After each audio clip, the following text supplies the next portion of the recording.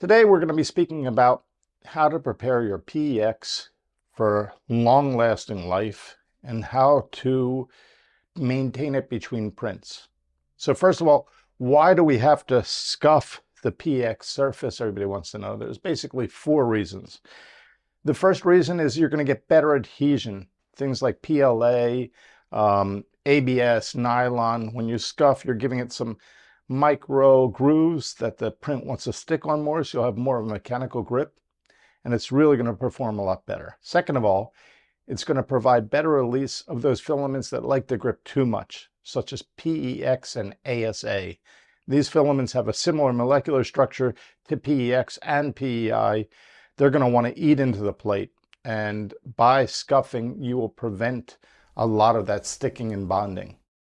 The third reason is it's going to keep the contaminants off between prints. Whenever you're printing with a filament, it's laying down the ingredients that are put inside the filament, all the various components, not just the base component, but also oils, fats, elastomers, elements to avoid that it absorbs humidity. There's so many different components in each filament, and those get deposited on the surface and eventually build up and will either create too much bonding or could even prevent you from getting a grip. And the last reason for wanting to scuff it is because you'll create a uniform surface that lasts for the life of your build plate. It's always going to be repeatable. You'll always have that same surface. So let's talk about what you're going to need in order to scuff your build plate. First of all, you're going to need either a steel wool pad. 000 steel wool is what we recommend. The kind from the hardware store, not the pots and pans scrubber with detergent on it. You absolutely don't want to get stuff for home care. It's more from the hardware store. Or you're going to want to get a Scotch-Brite 7447 or 7446 pad. Those are the red or green pads, once again available from hardware stores. You could buy our composite abrasive from Wham Bam. We call this the CAP, the cap.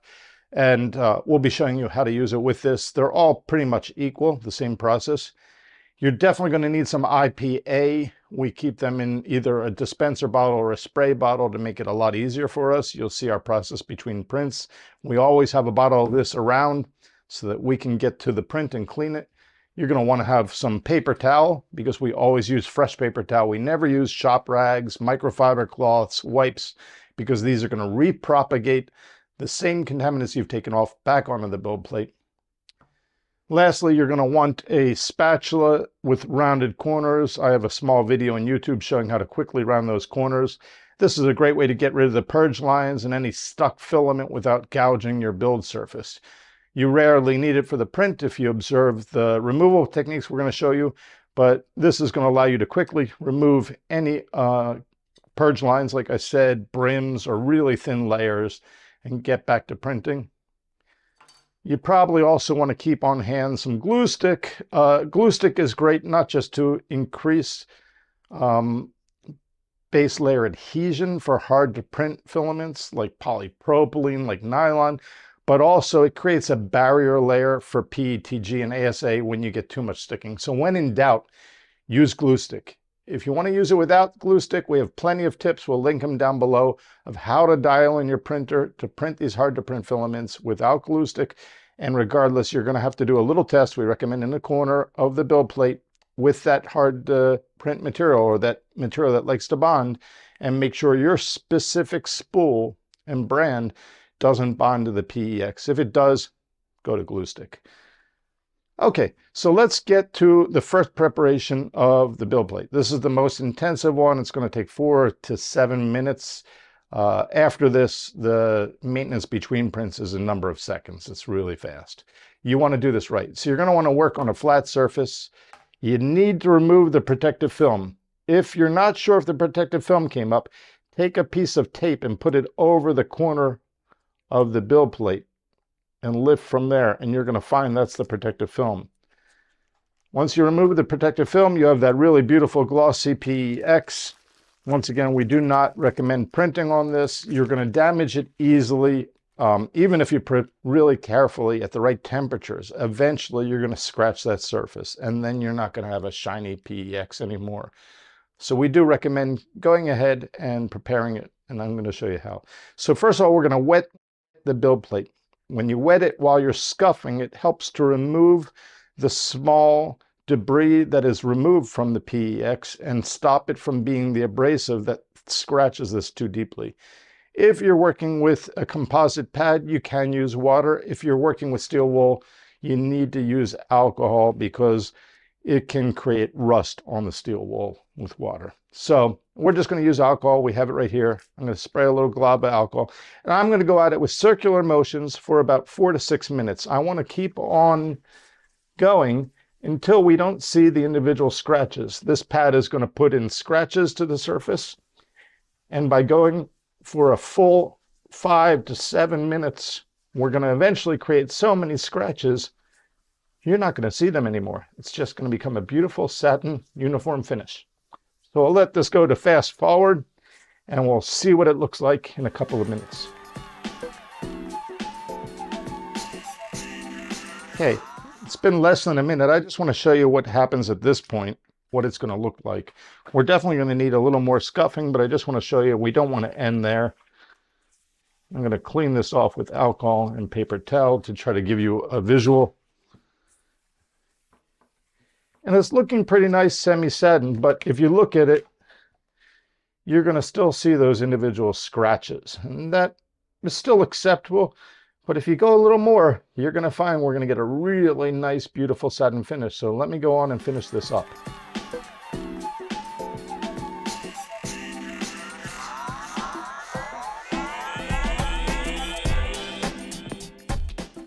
You will notice that while I'm doing this, I'm trying to work the center and the corners equally, not trying to overwork only one area. I'm going around the edges, around the corners.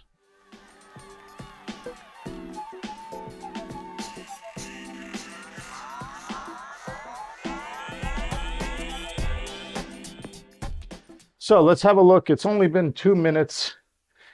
Time is going to be variable depending on your own arm strength, how big the build surface is, but this is looking pretty darn good. So I'm just taking away, you can see on the pad, there's already a lot of just shavings from the PEX. I'm trying to remove that with paper towel.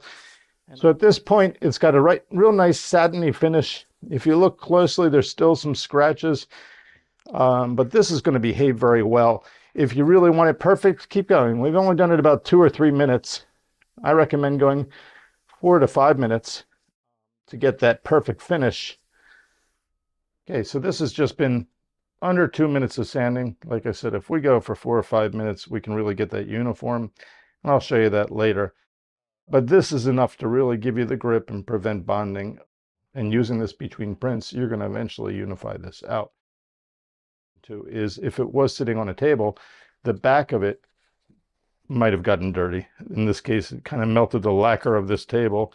So you do want to quickly wash that off and dry it. Make sure it's dry before touching any magnet, because the alcohol can destroy the surface finish on the magnets. And that is ready to print with. We'll go ahead and do a full scuff and show it to you in the end, but I do want to show you the process between prints. Okay, so when we take a part off the build plate,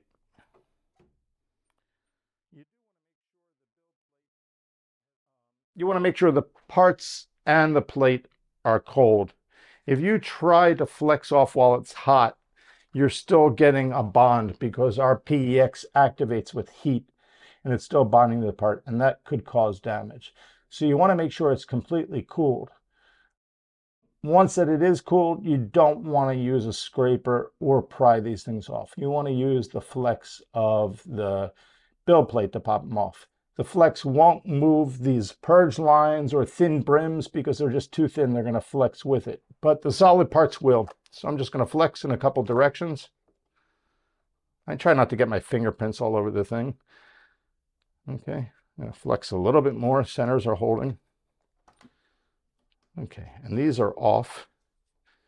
We can see on the plate, you could kind of see the outline, and that's from the oils of the silky filaments bleeding through. That's what we're going to be cleaning off. And you can see how gorgeous the backs are. You're not going to see those scratch lines put in from the scuffing. It's still shiny. Let me turn these things over. I think I could have done a little better in dialing in the first layer so they were a little closer and melted together, but you could see there is no remnant of the scuff lines. So anybody who's worried about that, you still get a shiny, beautiful bottom on these things. Now let's talk about the process. We've removed our parts, and this should only be a couple-second process. We did make this cap holder and plate holder. This works real well with bamboo-sized plates, but it'll work with any plate, basically.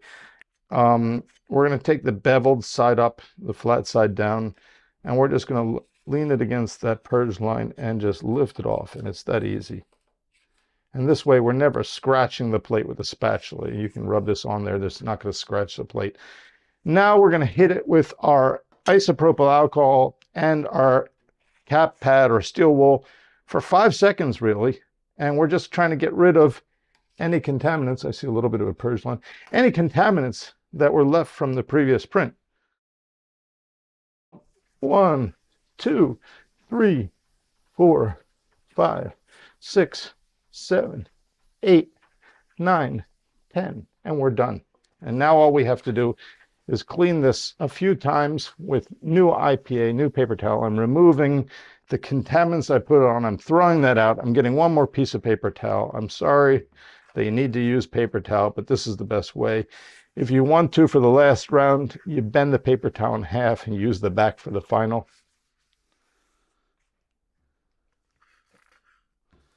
And there we go. We've got a fresh PEX plate to go back to printing with. We can put that on the machine and print again. It's really a 5-second process. If you have all your tools out in front of you, you have an alcohol bottle, you can keep it on a mini slab if you want to, you have your spatula, you have your abrasive pads, you're back to printing in seconds. By the way, if you did use glue stick, this washes off just with warm water in the sink. Go to the sink with warm water, a clean sponge, and it'll dissolve off both the flexi plate and the part and leave no remnants. Don't be afraid to use this. For our powder painted PEI, it doesn't really require any initial prep because we have powder painted this and cooked it in an oven at very high temps, and we're using gloves to avoid any finger oils from going on there. If you do touch it with your finger, you're going to want to wash it with some alcohol and paper towel. Between prints, same thing. Remove any remnants of small layer lines with a rounded cornered spatula. And then here you can just simply, if you see no halo of the previous print, use a little bit of IPA, clean paper towel. If you do see a halo of your previous print, you could use some IPA and the cap. In this case, you don't want to go too heavy because we don't want to break the points off of the PEI, but something just like that. And then same cleaning process of a couple of hits of alcohol and a couple passes of fresh paper towel. And you're going to preserve the grip of the powder painted ULTEM forever. Now, Wham Bam uses true ULTEM PEI. It's a very, very high-end ULTEM, and we use it on our same high-quality steel plates that we do our PEX. So they're never going to rust from the inside. They're not going to flake off, and that ULTEM will provide incredible grip for life. Just take care of it between prints. As promised, here is the PEX sheet after about 4 minutes of scuffing. It's really smooth and clean. Once again, the more you use it, the more those scratches disappear. But even with this layer of scratch, you're still going to have very silky, beautiful bottoms of your prints. And this is printed on metallic. So metallic filament, you really get a chance to see that. And you're going to keep your ULTEM PEI plates to the top. A few things to add. Should your build plate ever become so contaminated that you're really just having a hard time getting it to grip, it's probably from oils from the filaments or your fingers, especially if you haven't been following our maintenance guide. In that case, you'll want to bring it to the sink, pour some pure vinegar over the top, scuff it a little bit, or even strong dish soap like Dawn, the unscented, non-hand moisturizing dish soap. Rinse it off with water. final step, you can use some alcohol, and that should restore it. That should remove the oils and greases and get it back to printing. Okay, so that's our thorough process for preparing your build plates. Please do let us know in your comments if you found this helpful, and if you'd like to see anything else. We're going to leave a lot of links in the description about best print temperatures, how to maintain your build plates. Anyway, thank you very much, and we look forward to hearing your comments and your likes.